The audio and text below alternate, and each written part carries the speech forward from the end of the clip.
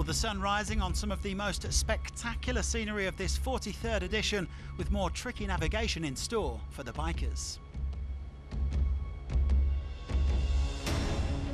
Toby Price had the arduous task of opening and lost over half an hour. The Aussie was held up in the soft early dunes, just making it over that one, and then having to come back for seconds here. Lucky he's big and strong. Well, Price was also hindered by a rear tank issue in the latter part of the stage and drops from 1st to 16th overall. It was really difficult. He got stuck in there about 5 times, so yeah, a little frustrating, but yeah, you just got to try and regroup, get the bike going. Well, it was an even worse day for his KTM teammate Matthias Wagner. The Austrian's hopes of a second Dakar title all but ended by this early mechanical.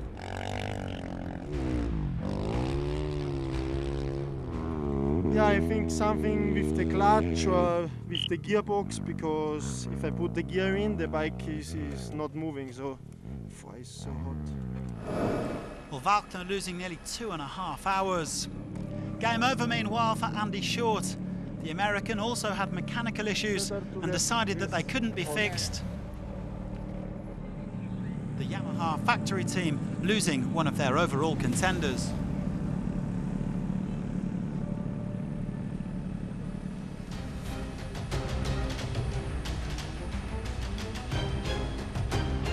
In his own words, leading rookie Daniel Sanders was having some fun today, though a missed note late in the day cost him some time, but he was still 9th on the stage.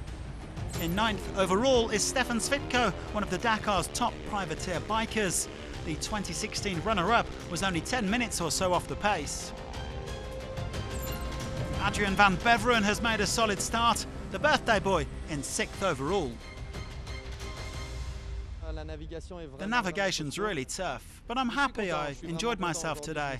We had sand from the start and dunes, so I really threw myself into it. I would say that for my 30th birthday today, I just went for it and attacked.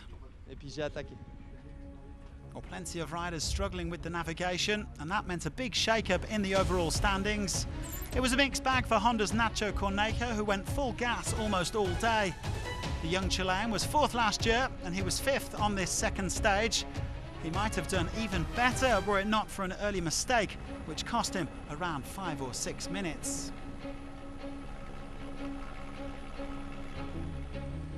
The locals enjoying a front row seat. Now, Yamaha may have lost Andy Short, but this was a great effort from their other new recruit, Ross Branch.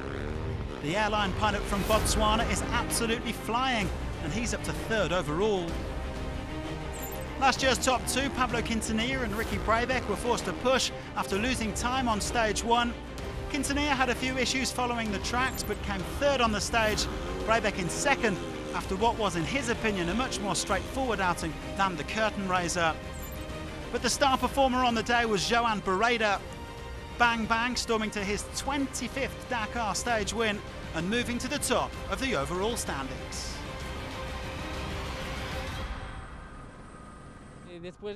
Well, after a tough day yesterday where we lost quite a bit of time with the various problems we had in the first part of the stage, we had to give it our all. We knew it was going to be dangerous, so we had to be very careful.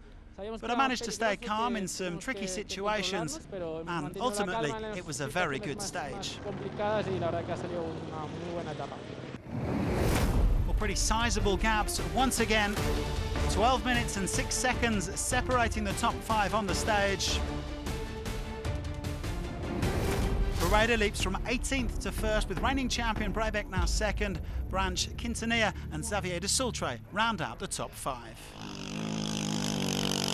Pablo COPETTI took stage honours in the quads. The Argentinian came 3rd overall in 2017, and he's currently 3rd overall at Dakar 2021. The stage 1 winner, Alexandre Giroud, still top of the pile, 1 minute and 9 seconds ahead of GIOVANNI ENRICO.